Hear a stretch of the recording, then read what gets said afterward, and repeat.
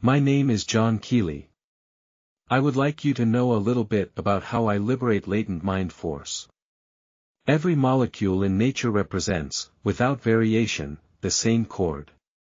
Variations that show up in the mass chord of different visible aggregations are accounted for by the non-uniformity of their molecular groupings. If all were molecularly homogeneous, the chord masses of all structures would be perfectly alike in their resonant impulses.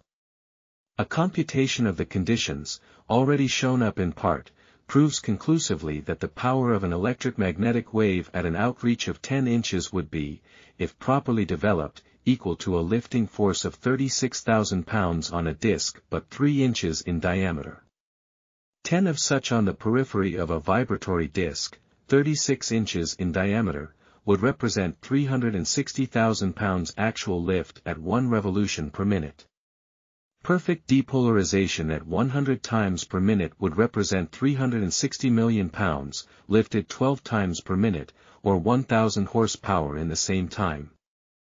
An excess of 100 extra revolutions, under the same conditions, would mean 2,000 horsepower per minute.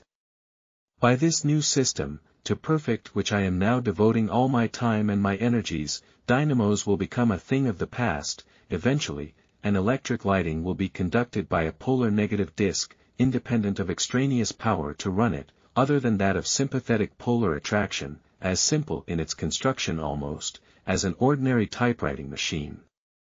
When the triple introductory impulse is transmitted towards the mass to be sensitized, it subserves the molecular concordant thirds and antagonizes the discordant sixths, extending the range of their oscillating paths, and thus induces the highest order of repellent antagonism towards the center of neutral equilibrium.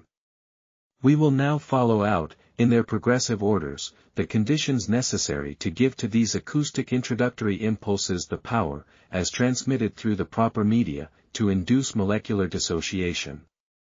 First, if I wish to disturb and bring into action the latent force held in the embrace of any molecular mass, I first find out what the harmonic chord or note of its mass represents, and as no two masses are alike, it would seem to necessitate an infinite number of variations to operate on different masses, but such is not the case.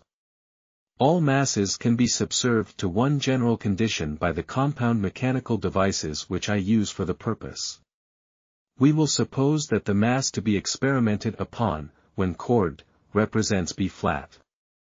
Then, first, the negative radiating focalizing bar on the disk is liberated from its dampening rod, and associated with the magnetic defocalizing one. There are 7 ranges of bars in all.